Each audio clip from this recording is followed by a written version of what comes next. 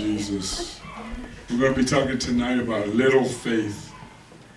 Little faith. Remember last week, I think it was last week, we talked about working on faith. We need faith for God to use us. We need faith, you know, for everything. The just shall live by faith. One of the scriptures that we talked about, amen. But there were several places in the Word of God where God spoke to His people about their little faith. Amen. How many of you want little faith? No. No? No. You sure? Yeah. Amen. We want great faith, no? Yeah, We don't want little faith. No. Little faith is, we'll learn about it tonight. It's not a good thing. You know what I mean? I guess it's better than no faith. You know, and I think everybody in their Christian walk starts off with little faith. Because he says faith is like a grain of mustard seed. He says, man, and I don't know if you've ever seen a mustard seed, but I've seen the little necklaces and stuff the girls buy, and there's like a little, almost like a clear, like a, you know, like the shower doors are like kind of like frosted, a little like a teardrop, frosted teardrop, and right in the center was a seed of a mustard seed, and it was tiny, man. You know them little seeds you get on the pizza sometimes? Yeah. I mean, it looked like that. I mean, it was just little tiny, just, you know, and he said, if you have a faith, a grain of mustard seed, little tiny piece of faith, he said, you could say unto the mountains, be removed and cast into the sea. He said, they'll obey you because of the faith. You with me? So he said that the mustard seed is the smallest seed, you know what I mean, that there is of the herbs and all that stuff. But he said it turns into one of the greatest plants and even could become like shade tree, you know what I mean? But you know, we don't want to continue in little faith, amen? I called it puny faith, amen? But we're going to talk about it tonight. In Matthew chapter 6, verse 25 to 34, and we've been talking about Matthew a little bit because we've been talking about the kingdom of God, seeking the kingdom of God first, but we're going to be reading a lot of scripture tonight. So Matthew 6, 25 through 34 says this, therefore I say unto you, now notice what they're talking about. He says, do not worry about your life, what you will eat or what you will drink, nor about your body, what you will put on, which is your clothes, right? Yeah. Is not life more than food, and the body more than clothes? He says, look at the birds of the air, for they neither sow, in other words, they don't plant, nor reap, they don't harvest, nor gather, you don't bring it in. He says, into barns, yet your heavenly Father, he said, feeds them. And are you not, now listen to this, are you not more valuable or of more value than they? Amen? You should underline that. Are you not of more value than these birds? Amen. Huh? He says, which of you by worrying, he said, can add 1 cubit to his stature? In other words, let's just say an inch to his height. By worrying. He says, so why do you worry about clothing? Consider the lilies of the field. Now we're talking about the flowers. He said how they grow. They neither toil nor spin. In other words, they don't make clothes and do cotton and all that different stuff to make clothes. He said, and yet I say to you that even Solomon in all his glory was not arrayed like one of these. And I was just watching the movie of Solomon, and I just watched it on YouTube. I put it up, watched it on YouTube, and to see what he had and the glory. And I mean, this guy didn't even play with silver. He had so much gold that silver was like throwaway. I mean, silver is valuable today, you know, and the copper and stuff. It wasn't, you know, I mean, he had his uses, but it's like, you know, the best woods from wherever in the world and all this. He said, and the finest robes and clothes and chariots and horses and everything you could think of Solomon had. He said, yet, and he said, Solomon in all his glory wasn't arrayed like one of these lilies.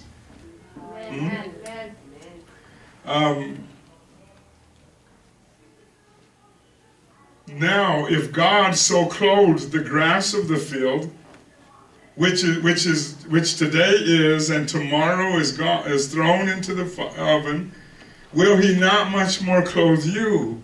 And I put this in parentheses. O ye of little faith. Therefore, do not worry, saying, what shall we eat, or what shall we drink, or what shall we wear? For after all this, now listen to this, for after all these things the Gentiles or the sinners seek for. I mean, you know, because we're sinners, we come from that world. Yeah. We know what they're looking for. Yeah. Sometimes they'll come in your house looking for it. Yeah, that's right. When you're not there. That's right. You with me? Right. So they're seeking all these things. God says, why are you acting like these sinners? Yeah. All desperate for more and more and more. He said, they do that. You're different. That's right. Amen. He said, after these things the Gentiles seek, he says, for your heavenly Father, look at this, for your heavenly Father knows that you need all these things. That's another place you ought to underline. For your heavenly Father knows that you need all these things. But seek first the kingdom of God and his righteousness, and all these things shall be added unto you. Therefore, do not worry about tomorrow, for tomorrow will worry about its own things. Sufficient for the day is its own trouble. Amen. Matthew 6:25-34. Amen. Amen. What was one of the causes of the little faith? Worry. Worry. Worry is sin. Amen. Amen. Amen. I put this, well, definition of worry. The definition of worry is this: to give way to anxiety or unease. How many people, not in this room or maybe on the YouTube, are suffering from anxiety? I never even heard of anxiety till a few years ago. Amen.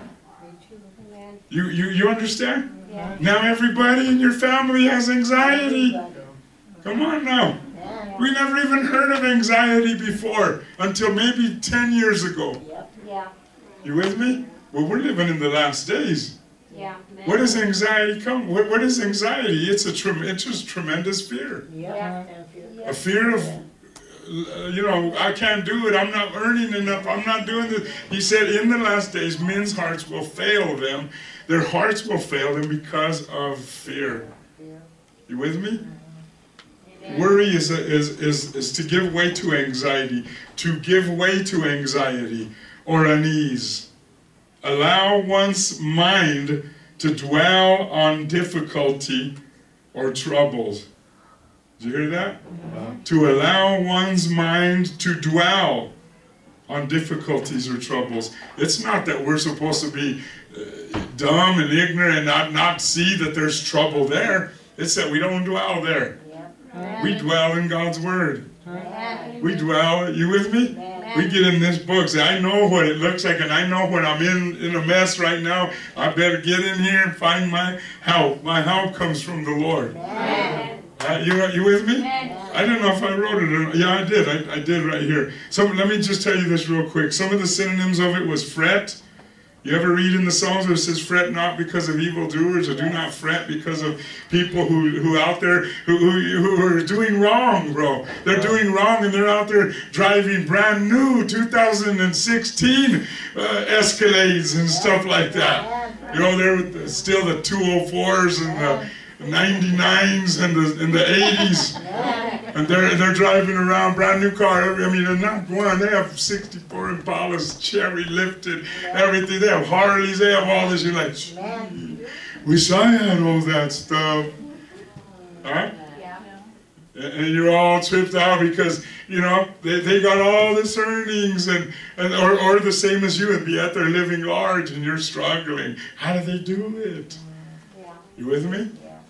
He said, don't fret, because that was one of the synonyms, to fret, to agonize, to overthink, amen, or to panic. Where do panic attacks come from and stuff like that? It don't come from the Lord, that's for sure. You with me? It comes from us thinking, overthinking, panicking, and all this stuff about what's going to happen and how we're going to do this and how we're going to do that. Man, when you got Jesus, you got peace. Watch. Check it out in Philippians chapter 4. And let me give you this. Let me give you the Philippians 4, 6, and 7 says this: be anxious for nothing, or be anxious about nothing, or don't worry about anything, but pray about everything. He said, be anxious for nothing, but in everything by prayer and supplication with thanksgiving. Let your requests be made known unto God. And the peace of God, which surpasses all understanding, that means you don't even know how it came, where it came out, anything. It just surpassed your understanding. He said, and the peace that surpasses all understanding will guard your hearts and minds through Christ Jesus. Amen. Philippians 4, verse 6 and 7. Don't worry about anything, but pray about everything. You with me? You ever heard me say this? You cannot worry and worship at the same time? Yeah. Try it. You can't do it. You with me? When you pray and give thanks to God in faith, the peace of God fills your heart. Amen. You can't worry and worship at the same time. When you pray and give thanks to God for the situation, or in the situation, not just for the situation, because we don't thank God we're going through trouble. We thank God in the trouble that we're in, that He's gonna make a way. Amen. When you pray and give thanks to God in faith, the peace of God fills your heart. Amen. Another thing that causes little faith is doubt. The definition of doubt is a feeling of uncertainty, a lack of conviction, or I put in parentheses, not convinced. Let me say it again. The definition of doubt is a feeling of uncertainty or a lack of conviction, and I put in parentheses, not convinced that God is who He said He's going, who He is. You with me? I put also a note. It's also wavering in opinion or fear, to be afraid of. Doubt causes little faith. Let's look at the word, Matthew chapter 8, verse 23 through 27. This is the story, well, let me just read it to you. Then Jesus got into the boat and started across the lake with His disciples. Suddenly a furious storm struck the lake, with waves breaking into the boat. But Jesus, check it out, Jesus was sleeping. Ain't that a trip? Jesus was sleeping in the midst of this Gilligan's Island storm, man. Huh? It says the disciples went and woke him up, shouting, Lord, save us, we're going to drown. In one translation, and I didn't have time to look it up, but it said, God, don't you even care that we're going to drown? And that's the way we feel sometimes. That God don't even care about us. I mean, we're Christian, we're serving Him, and yet all this stuff's happening, and God don't even care. Look at, He's over there chilling. You know what, as a matter of fact, I've been praying, and He don't even answer me. With our little attitudes up. All mad at Dios. Jesus was sleeping. The disciples went and woke Him up, shouting, Lord, save us, we're going to die, or we're going to drown. Check out Jesus' response. It says, Jesus responded, why are you afraid? You have so little faith. I put that in parentheses there. Why are you afraid, dude? How long have you been serving me, sis? He says, why are you afraid? You with me? Amen. He said, why are you afraid? You have so little faith. Amen. Remember, faith is belief in God. Faith is trust in God. Faith is absolute confidence in God. Faith is full assurance of God. that he is who he is. He's going to do what he said he's going to do. There is no doubt in you. You with me? Remember I was telling you the story about the little mustard seed, that if you had faith as a mustard seed, say to that mountain, be removed, cast into the sea, and it'll obey you. And I think it's in Mark 11:23 where it said that if you have faith as a mustard seed, he said, you say unto the mountain, be thou removed and cast into the sea, and doubt not in your heart, but believe that which you said will come to pass, you shall have whatsoever you said. So it has a lot to do with your talk. It has a lot to do with your speech. How you been talking lately? You've been talking about God's plan and what he's going to do, and you're speaking faith, and or you've been speaking doubt, and you've been speaking fear, and I just don't know, they're just getting worse, and things are happening, and my money, I don't know how I'm going to pay these, and you with me? I'm telling you, remember I'm talking about a fight of faith. You got to fight yourself what you're saying out your mouth sometimes. You need to literally shut your mouth so that you don't say nothing dumb and curse yourself. That's right. You with me? And it's like, you know what I mean? But he said, you know what I mean? You have to believe, you have to doubt not in your heart. You with me? And you have to speak those things and believe what you say. He said, it's going to come to pass. You'll have whatsoever you say. Amen? Then he said, why are you afraid? You have so little faith. It says, then he got up and he rebuked the wind and the waves, and suddenly there was a great calm. He was in the boat too, man. Yeah. It says the disciples were amazed. It says, who is this man? They asked. Even the winds and the waves obey him. They didn't even know who they're dealing with. I'm telling you tonight, sometimes some of us don't even know who we're dealing with tonight. Who is this man? Because you know what? He's going to do miracles in your life. He's going to blow your mind, and you're going to freak out on some of the stuff he does, and then you're going to, now I believe, Lord, and you're going to worship him, and your level of faith is going to go deeper because of situations like this. You with me? See, I wish it was just as easy as just telling you, because I'm instructing you now, and I'm preaching you, and I'm teaching you now, you know what I mean? But this is not where, you know what I mean? It's like I'm instructing you, like you guys are going to fight in the MMA, and you know what I mean? It's going to be hard, you're going to get hit, it's going to be tough. I mean, 5 rounds, come on now, even 3 rounds, 5 minutes apiece, come on now, out of shape, all this stuff, but you're going to get in there, they're going to hit you hard, and all this, but you can do it, you know what I mean? And you're, from the east side, Holmes, you know what I mean? It's like, you know what I mean? That's all good and stuff, you know what I mean? But it's like you ain't in the ring. And so, you know, what I tell you now, you're going to probably forget when you're in there getting beat up, you know? But it's like a whole different ball game. You know what I mean? When you're in church, amen, amen. Then you go home and all hell breaks loose, and your finances, your married kids, and this, and the phone calls got arrested, and all this. That's where your faith comes in. Not over here at church. This is just the, you know, we're out here, we're not sweating or nothing. You know what I mean? We're just, amen, I'll tear the devil up. And but faith comes in that ring, man. That's where you learn stuff, is in that ring.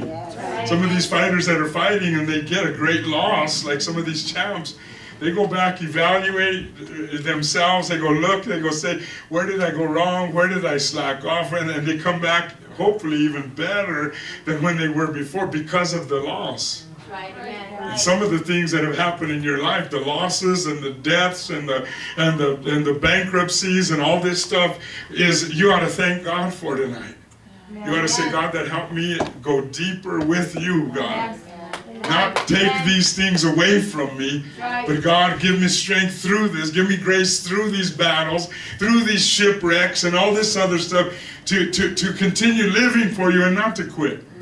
Not to give up, but to praise you even more after the fact. Amen?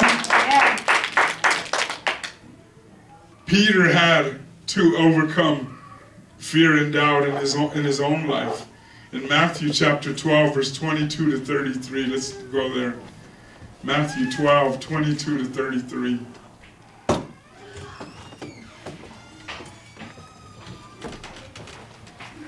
Immediately after this, Jesus insisted that his disciples get back into the boat. Oh, Jesus. I thought they just got out of the boat all happy. Now he insisted that they get back in a boat and cross to the other side of the lake. He says, while he sent the people at home, amen, he had just came, he had fed people, healed people, done all this, sends them home, sends his disciples across the lake. It says this, it says, after sending them home, he went up on a hill by himself to pray. Night fell while he was there alone.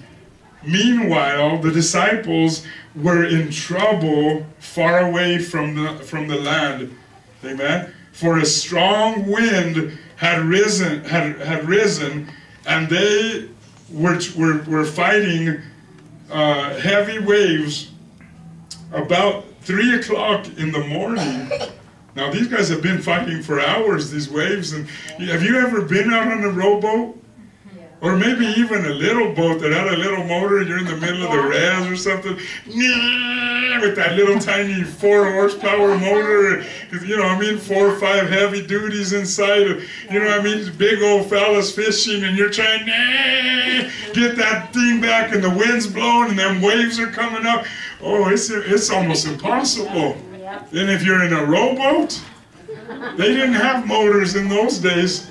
So all these guys are trying to row that boat and stuff, and they were stuck in the middle for hours upon end while Jesus was up praying.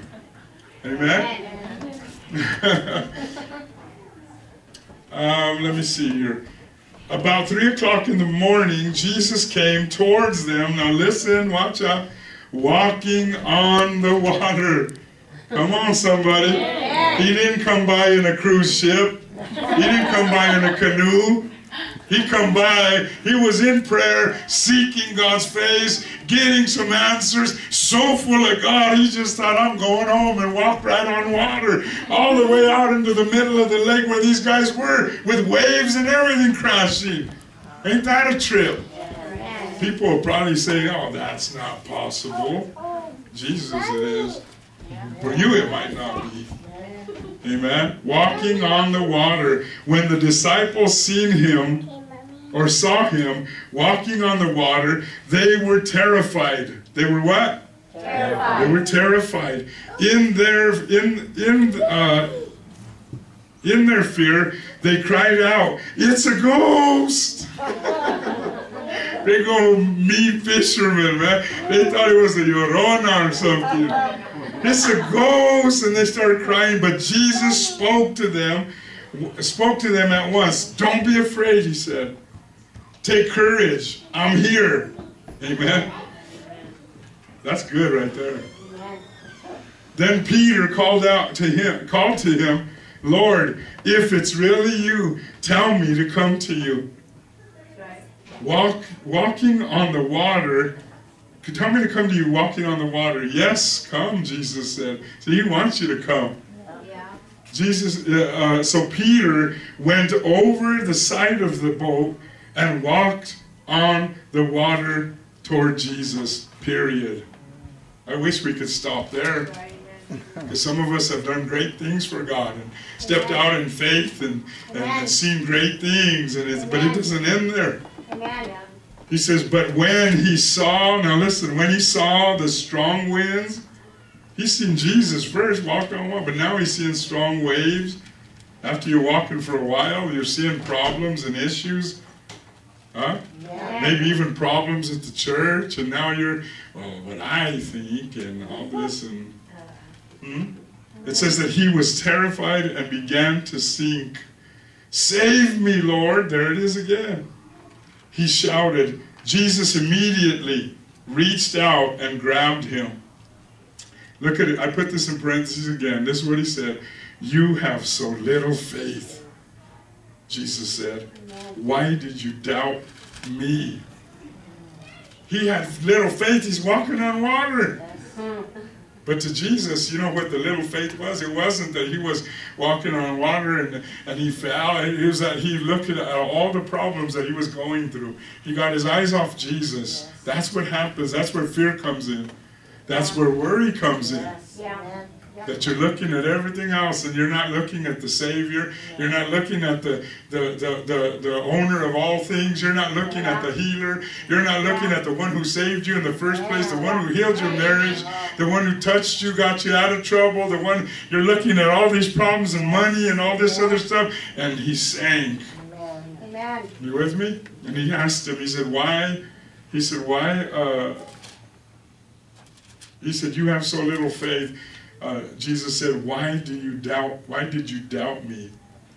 When they climbed back into the boat, the wind stopped.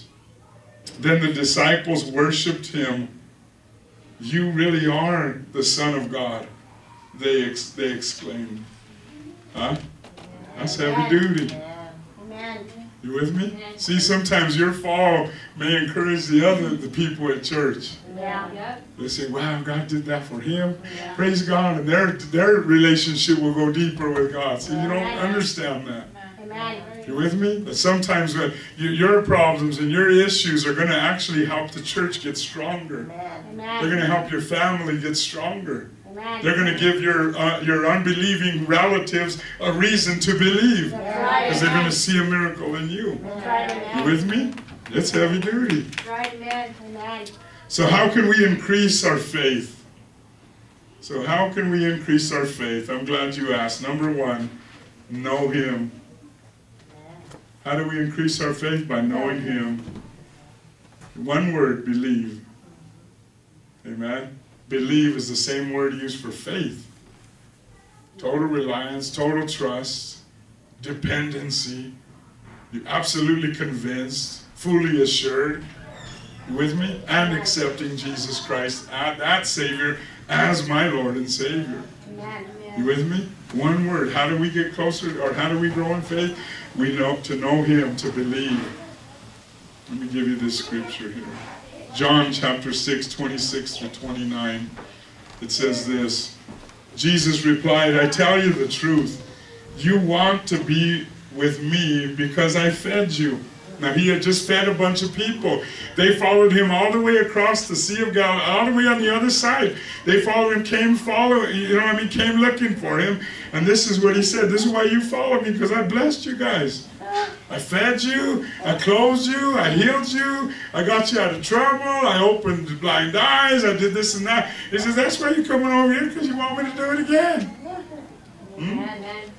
Jesus replied, I tell you the truth. You want to be with me because I fed you, not because you understand the miraculous signs.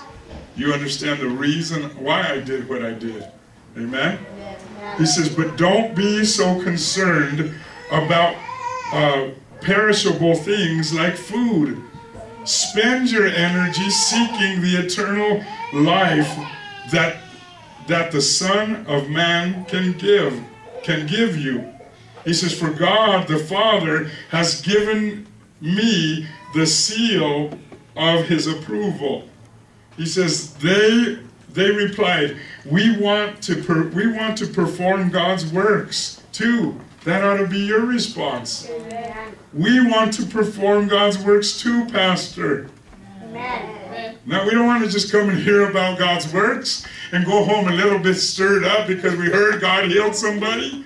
Right. We want to be there when he heals somebody. Amen. We want to be the vessel he uses to lay hands on somebody and their eyes are open, their feet are healed, their back is healed, their body. You with me? We want to be the one to lead them to Christ. Amen. These people were, at least they were hungry for God to use them. You with me? They said, we want to perform God's works too. What should we do? Jesus told them, he said, this is the only work God wants from you. You ready? Amen. Believe. He said, believe in the one he has sent, which is who? Jesus. Believe in Jesus. That's all the works God wants you to do. Because if you believe in him, these signs shall follow you. That's right. Amen. In my name you'll cast out devils. In my name you'll speak in tongues. In my name, he said, you'll take up serpents and they will not harm you. He said, you'll drink any deadly thing, it shall not harm you. He said, you'll lay hands on sick people and they'll recover. Amen. You with me? That's the sign of that God's with us. Amen. You with me? Not something we're aspiring for. One day we'll be there. It's like, no, that's just what comes with the package. You get this brand new Toyota car. You get the CD player, the backup camera, air conditioning. Come on, somebody. You get all this stuff for, you know what I mean, for that price. Amen. Huh? And when you got saved and when you believe in Jesus, you cast out devils. You get to speak in tongues. You get to lay hands on sick people and they'll recover. No questions, no ifs, ands, or buts, no how or why. Come on now. Well, how? How does it work? What do I got to do? Amen. This is what's going to follow you, he said. These signs, amen. We want to work the good works of God. What do we need to do? He said, there's only one thing you need to do, and that's believe. Believe in Jesus, and you'll work the works. Number 2. First one was what? To know Him, to believe. Number 2 is to ask Him. Pray. That's what prayer is, asking God. Asking God for help. Asking God for power. Asking God to use you. Asking God. You with me? He said, be anxious for nothing, but in everything by prayer and supplication with thanksgiving. You with me? That's all worship. He said, you with me? He said, and as you do all this, the peace of God's going to fill your heart. They're not going to be there. They're going to look at, you know, have you seen them? I seen some the other day and said, I'm too blessed to be stressed. I said, we should buy those for the church. Second was to ask Him to pray. And this scripture I'm going to read you comes out of, I think it's coming out of Jude chapter 1, verse 17 through 21. I wanted to read it to you, and some of these I'm reading to you in context. I could have just read, you know, pray in your most holy faith, building yourself up in your most holy faith in the Spirit. I could have just read you that, but I want you to see everything kind of like that. I've been even talking to you about everything ties into that, and I don't want to just give you just a portion to say pray this, you know, here this pray in the Holy Ghost, or I want you to see everything that He's telling us right here in this in the context of Scripture. He said this, and he said, but you, my dear friends, he said, must remember what the apostles of our Lord Jesus Christ predicted. They told you that in the last times there would be scoffers. There were mockers. There were people who were talking about you, talking about me, talking about the church, talking about Jesus' return. He said, I told you that this is going to happen. Amen? That there will come scoffers. He said, whose purpose in life, this is their purpose, is to satisfy their ungodly desires. You could think of them. You could just say, what ungodly desires do you struggle with? And you can say, well, this is talking about these people here that live, and their purpose is to pretend to be a Christian, but they're living for their ungodly desires. He said, these people are the ones who are creating divisions among you. Among who? The church. You with me? You got to watch it, because they could come here too. You got to watch who's whispering in your ear talking about your pastor. Well, I don't think, and I don't. Well, what do they do? Well, what do they drive? Well, how much money they got? And then shut up. For a sock, you know. Amen. Watch who's talking to you, you know, even out there in your jobs and all that stuff. Make sure, hey, what church you go to, bro? Ask them that. Number one question. Oh, I know God, I love God, all this. Hey, what church you go to, bro? And then they tell you, well, I don't go to, I kind of go to just wherever the Lord leads me. Red light, warning, don't listen to him. Run away! You with me? Yeah. Because if they're unfaithful to church, they'll be unfaithful to their wife. They'll be unfaithful. They'll be looking at your wife. They'll be on, come on now, they'll be on trying to get your wallet. They'll be, because they're not dependable. You can't, I mean, they're not faithful to God. And one church, they can't be faithful to one wife. Right. One guy came in here one time and he was trying to interrupt my wife when she was doing a clothing giveaway. She was preaching and stuff, and he was trying to add scripture and do all this stuff and get people. And my wife told me, and I said, "Who is this guy?" And I'm watching, and I went up to him and I said, "Hey, bro, who are you, man?" He said, "I'm so." I said, "You saved or what?" Yeah, man, praise God. I said, "What church you go to?" "Oh, I don't go to church. I go to all, wherever the Spirit." I said, "Shh, I don't even have time for you." And I looked at him because he was hugging his lady as he's coming in, and I said, "I feel sorry for her. Because he's going to be cheating on her because he can't be faithful to church. One church. He can't be faithful to that woman. That's for darn sure." This is what he's talking about here.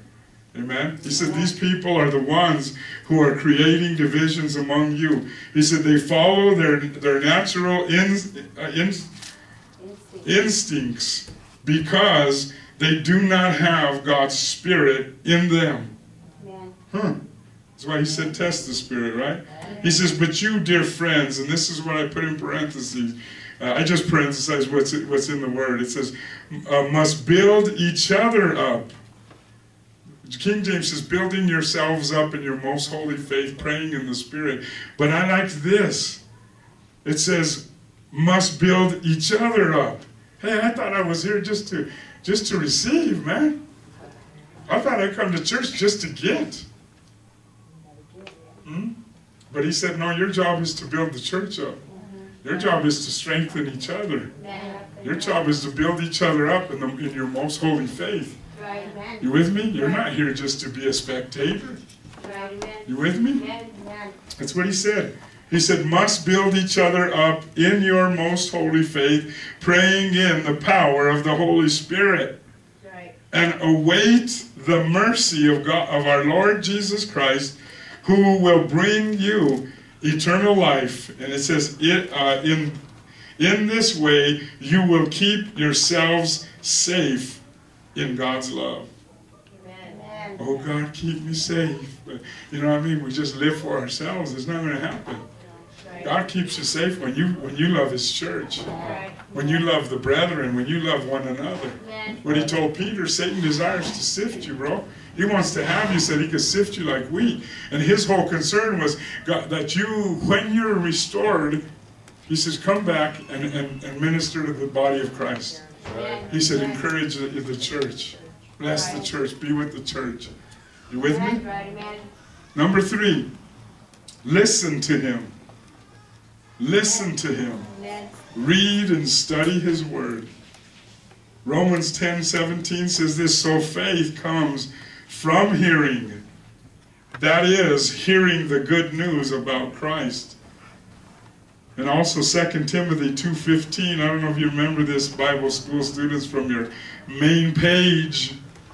Study to show thyself approved unto God. A workman that needeth not be ashamed, rightly dividing the word of truth. You with me? Yeah. Faith comes by hearing, and hearing by the word, but you got to listen. You with me? Amen. And you know, I tell people this. I don't know who picks it up or who listens or not, but it's like the greatest faith that I got. You know why I stay so fired up and pumped up is because I'm always preaching the word. Amen. And I'm hearing what I'm preaching. I'm not here on idle. You with me? Just, I thought about it a few times, but just put one of my videos on and go home and let you listen to that. No. See if that'll help. Huh? Amen. But then I'd be at home probably all discouraged, drinking and everything else, all jacked up, saying, man, I should have stayed in church. But the greatest faith comes when you're the preacher. Wait, come on, ladies. Come on, men. When you're the one sharing your faith and you're the one telling them and you're speaking and you walk away so fired up because you just preached and faith comes by hearing, well, I just heard what I said. That's the greatest kind of faith. You can hear what I say all day long and say, oh, that was good what Pastor said, but it ain't as good as when it's coming out of your mouth. You'll be, you know what I mean? That's what somebody said that one time. He said, why do you think God made us pastors? And everybody's listening. He says, so that we won't backslide. Well, you know what I mean? We'll stay in that pulpit. We'll stay in there. The things you see your pastor do, you got to do. You're not going to make it. You got to get in there. You got to share your faith. I told you know where my church started? It didn't start when God gave me a vision in Mitchell Park to start a church almost 20 years ago. My church started when I would come home, and on a certain night, we would have church at my house.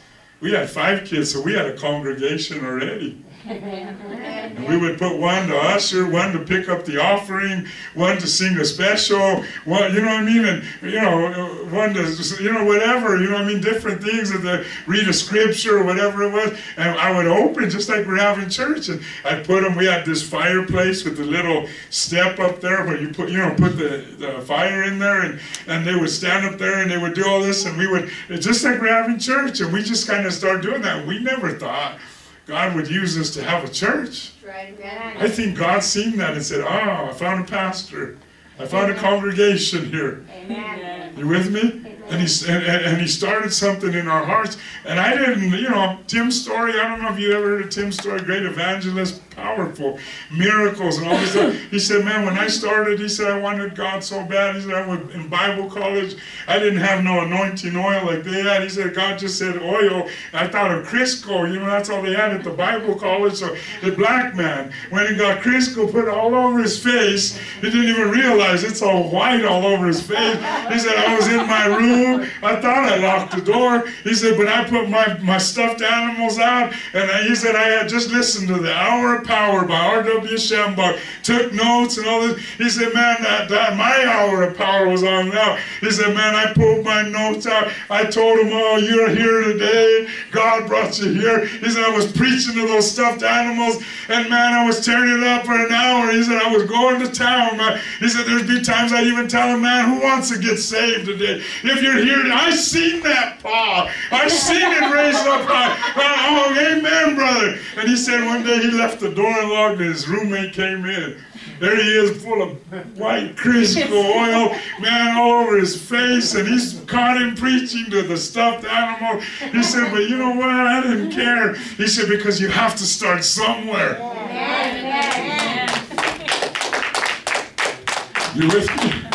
And it's like, you got to start with who you are, your kids. That's why I like the kids ministry. They don't know. They're about, what scripture did you use? Because you misquoted and you said this and I didn't agree with it. You know, they're just sitting there, really? Yeah.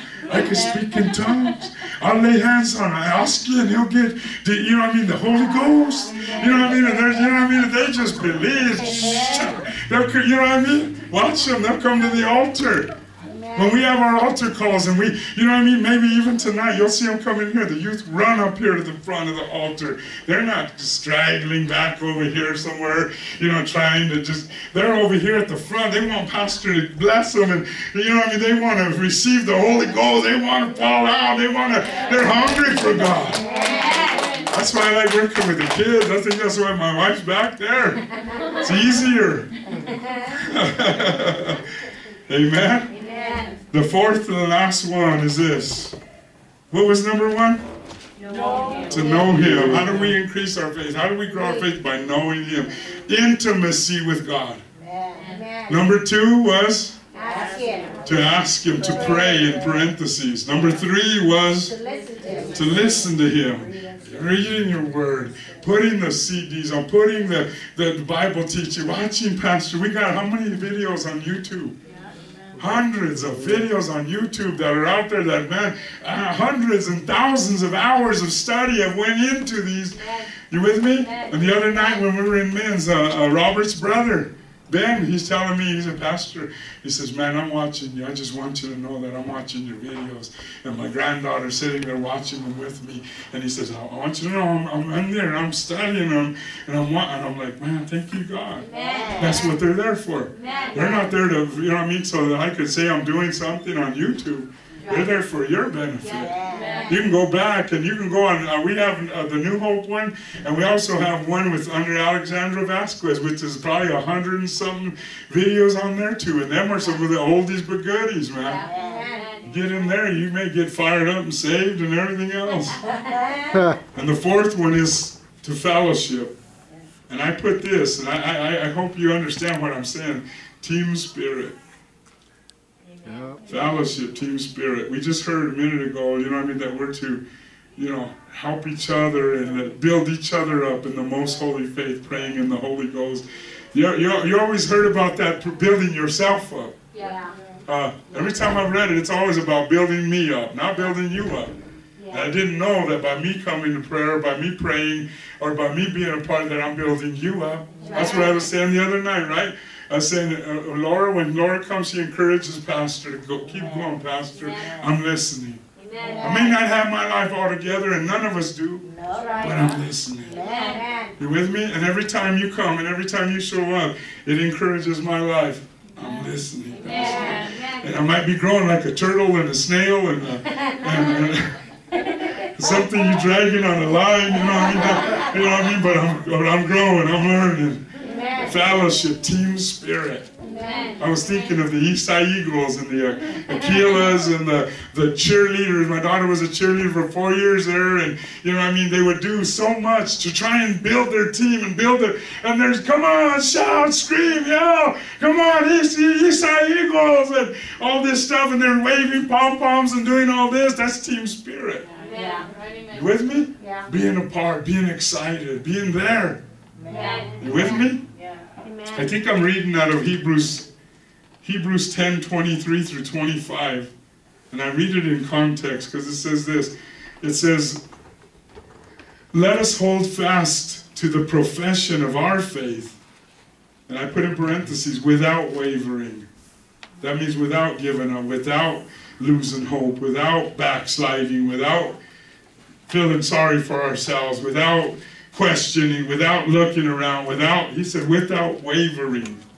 You can understand a wave means just tossed to and fro. James calls it in James chapter 1, I think in verse 3, a double-minded man, unstable in all his ways, not just one way, in all his ways. Because what you do for God will affect every part of your life. And what you don't do for God will affect every part of your life. He said, without wavering, he said, for he is faithful that promised. Jesus is faithful. And he promised you that. Wow. He says, and let us consider one another. Amen. What did some of your different translations, the easier translations say? Let us consider one another. What does it say? Just the part about let us consider. Does it say anything different? Or you got Let's see how inventive we can be. Okay. Let's see how inventive we can become. Yeah. How to stir you up, how to build you up. That's what pastor has to do. That's what cheerleaders have to do. Yeah. That's what team spirit has to do. Yeah. Try and do dumb, crazy stuff. You know, a mascot running. We need a mascot for New Hope. I don't know what it would be. The fighting salmon. It might have to be a salmon just swimming or something. Trying to encourage you to, you know, keep going for God. Don't let go, brother. Don't let go. You with me? He said what? Be inventive? About what? In encouraging love and helping out. Let's be inventive and encouraging, loving, helping out each other. That's pretty heavy duty right there. That takes the eyes off of me. Yeah. Puts them on helping you. Amen. And that takes your eyes off of just you Yep. and looking and helping other people. That's right. Amen. When you're in need and when you're hurting, it's a good time to help other people. Yeah. That's when God steps in and helps you. That's right. Without wavering, he says, for he is faithful that promised. And let us consider one another. Let's be inventive on the way to provoke unto love and good works. To provoke you, to provoke one another, to love each other, and to go out and do good works. That's right, amen. You with me? Amen. He said, not forsaking the assembling of yourselves, of ourselves together, as the manner of some is. What does yours say, Al? Not avoiding worshiping together as some do, but spurring each other on.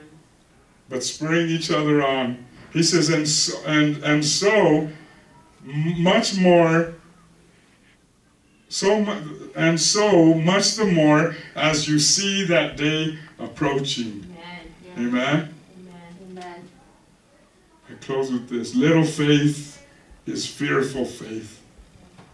It's doubting God, doubting God's ability to do what His Word says He can do and will do. It's limiting God.